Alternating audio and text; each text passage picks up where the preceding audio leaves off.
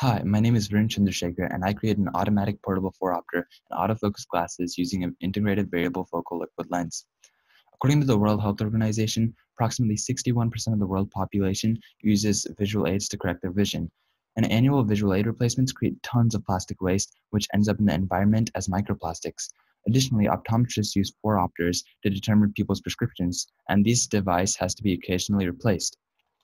Visual aids are necessary to assist the eye in focusing light onto the retina to achieve clarity of vision.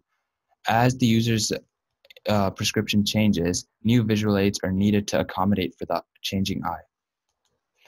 My engineering goal was to create a phoropter which would automatically change lens curvature and eliminate the need for phoropter replacements while using less materials. My second engineering goal was to create autofocal eyeglasses which would adapt to the user's changing prescription needs, and this will eliminate the need for visual aid replacements.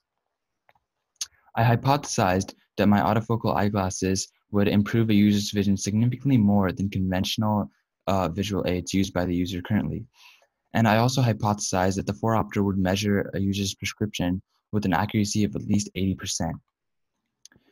So you might be wondering how this variable focal liquid lens works. So in this liquid lens, there's two liquids, water and oil, and they're separated by a thin film. But as you apply more and more voltage to this film, the focal length of the lens decreases, as shown here. Here's a schematic of my device.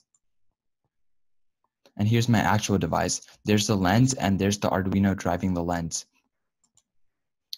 So to collect data, I used Snellen's eye chart to measure participants' visual acuity or clarity of vision.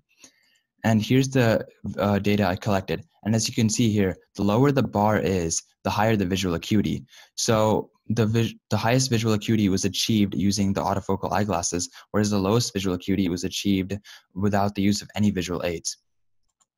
I measured the participants' average % improvement in visual acuity using current visual aids and autofocal eyeglasses.